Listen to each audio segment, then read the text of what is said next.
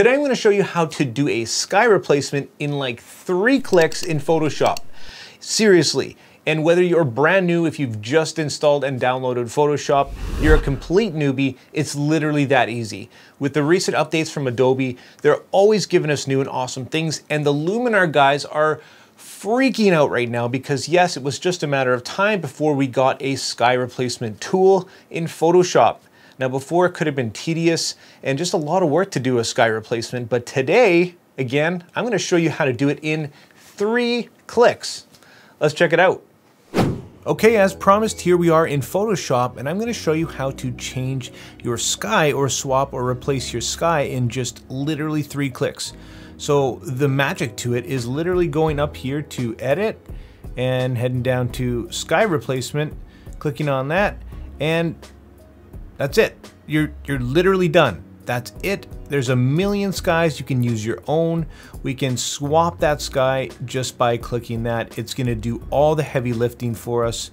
And there are a ton of options. We can, as you can see here, play with it. We can change the temperature of it.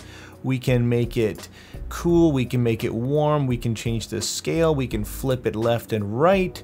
We can literally do anything and everything you could expect to do in Photoshop, just now a lot simpler, which is just fantastic. So before Luminar, this was one of the key features of Luminar 4 was the sky replacement. And now, yeah, I don't know, they're gonna be kind of running scared, hopefully bringing something to the table to catch up, because this to me is just a total game changer.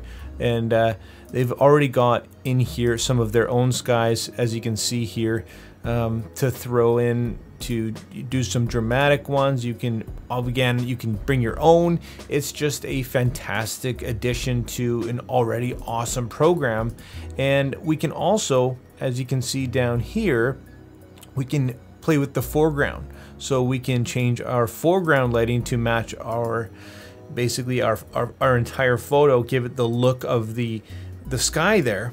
And just like Luminar, it does a really great job at kind of blending the whole thing together as a global adjustment.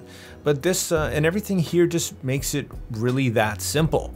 And if we click OK, what we want to do here is output to new layers, as you can see here. And really, it's literally created all these new layers for us, just as simple as that. And if we want to, we can actually go ahead and play around with those layers and make adjustments from there, do some masking, some layers, and whatever we want to do. But it's literally that simple. So it's just a phenomenal update, and I'm just so thrilled because, well, time is money. And I thought I'd show you a few examples because it's not always going to work perfectly. You know, it's going to be AI, basically the algorithms is going to give you a chance to do this, but it's not always going to be perfect. So let's give it a try on a few other ones, and I'll show you exactly what I mean. So you're going to have to play around with the horizon in some cases, and in this case you can see it's doing a decent job to try and mask out the trees and whatnot. It's not perfect because it's not really sure where the horizon is. This is a bit of a tricky photo, but you can play with it. You can, like I said, kind of mess with the edge shift and how much exactly you want to blend it. Again, this is a really extreme example, and I wanted to show you just a few. So let's move forward and show you a few more, and just to kind of show you what you can expect. But again, I'm just super thrilled with this and didn't expect it maybe this soon.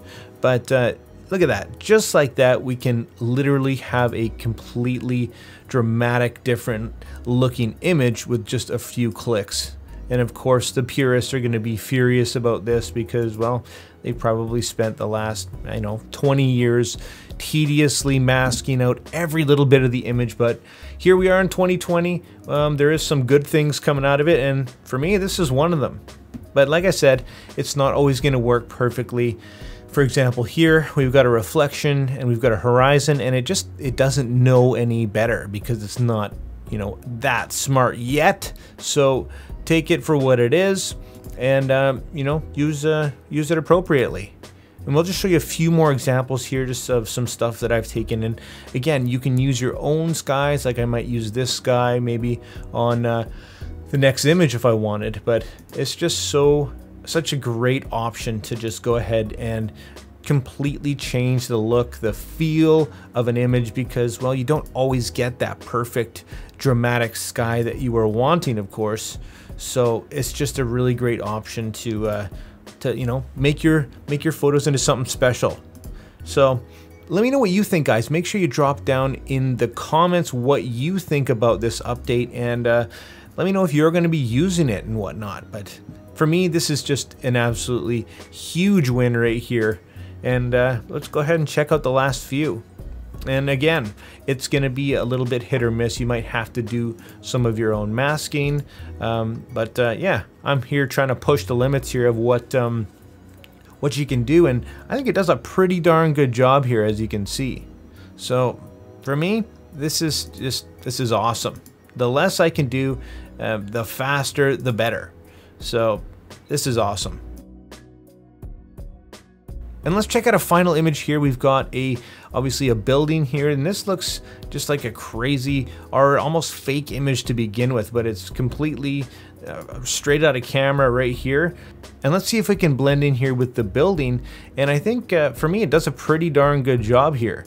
And it does do a little bit of blending, it looks like, for you, just to kind of blend in with the foreground and the background, but you can go ahead and make your own adjustments here in the foreground adjustments over here. So change the lighting if you wanted to make it brighter or darker, and again, if you wanted to shift that edge or kind of fade it a little bit, depending how much or how little you want of that sky.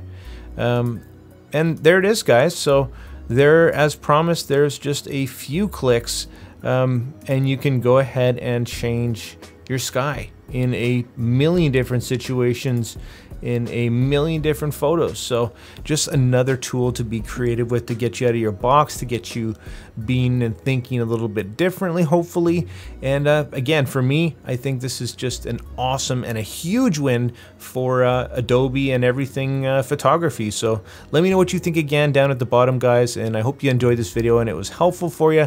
If you did, consider hitting that like and subscribe button. And like always, make mistakes, be yourself, and get out there and take some more pictures. See you in the next one.